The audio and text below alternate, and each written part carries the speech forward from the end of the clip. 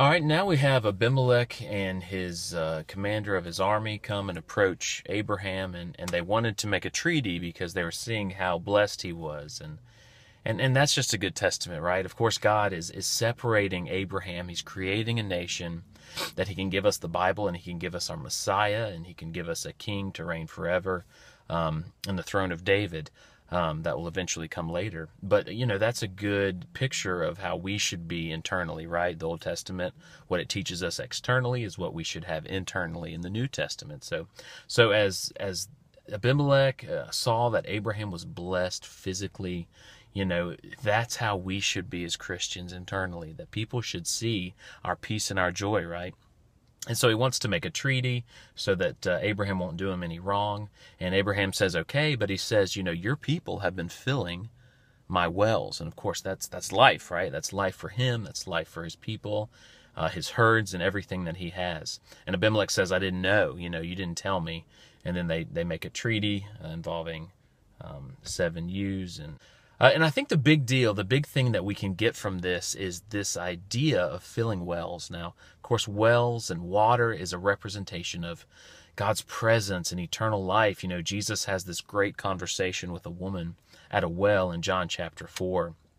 And he tells her, if you knew who I was, if you knew that I was God, I was the Messiah, you would ask me for a drink. And she's like, what do you mean? And he's talking about eternal life.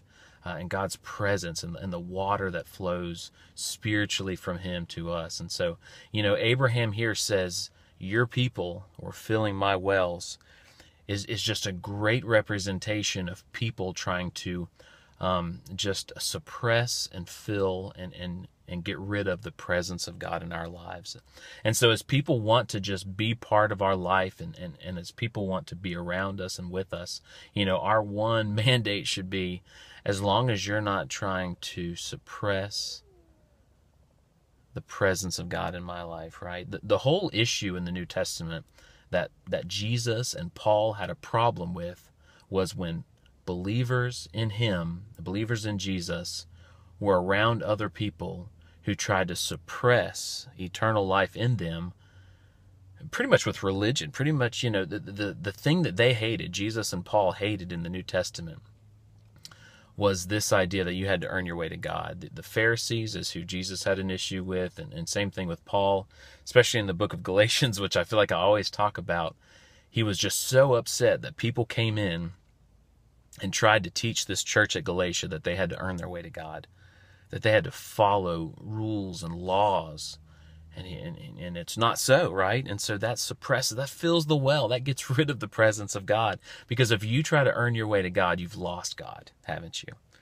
And Paul even went to the point of saying, they're accursed. They should go ahead and get rid of themselves, right? I mean, that's the biggest enemy of the gospel. It's not atheism. It's not people who don't want to acknowledge God. It's people who have this false sense of acknowledging God through working for his favor. So my advice to you is make sure you're just cautious that there's people out there who want to fill your well. They want to convince you that you've got to earn your way to God, and you need to tell them that, right? That's what Abraham did, that Abimelech said, well, you didn't tell me. You need to tell people, hey, you're trying to get rid of the presence of God in my life by telling me I've got to earn my way, when all I have to do is trust in Jesus and what he did for me.